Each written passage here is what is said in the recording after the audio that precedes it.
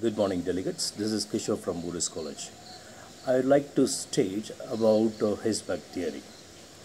Hertzberg Theory states about two factors which influence at workplace.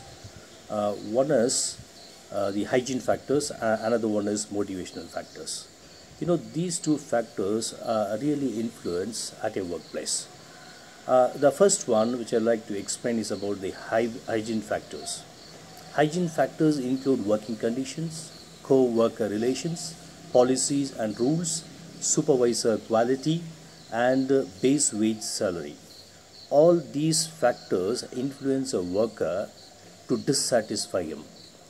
And the another part is the motivational factors. Motivational factors we can mention it like this. According to Hertzberg, it is achievement, recognition, responsibility, work itself, advancement in the job, and personal growth. These two factors influence a lot at a workplace. The first part which I said is the hygiene factor. Hygiene factor does not really motivate, but it dissatisfies a worker. And on the other part, motivational factor influences the satisfaction level, increases the satisfaction level of a worker. Now this part, dissatisfaction and satisfaction level. According to Hertzberg, it is very clear that the hygiene factors should be there in the workplace. If the hygiene factors is not there, it will definitely affect the dissatisfaction level of a worker. On the other hand, if everything is in place, a good working condition, co-worker, good relations with the workers, policies and rules are very good, supervisor is very good, and the salary structure is also very good. Imagine if all this is set, and if you think that a worker will work nicely, then you are going on a wrong side. It means that these are the basic things which should be there in the workplace.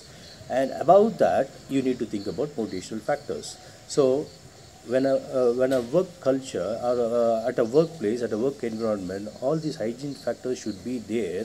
Like for example, as a professors, a table, a chair, a printer, a laptop, a computer, all this should be in place, and all the lecture assisting aids should be there in place. And after that, we should talk about lecturer or assistant professor's satisfaction level. So only after that you can talk about motivation of professors.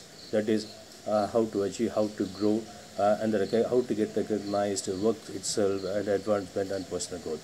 So to conclude, there are two factors which are stated by Hertzberg. One is hygiene factor and motivational factor. Hygiene factor should be at place. The motivational factor is above that. Thank you very much, Kishore.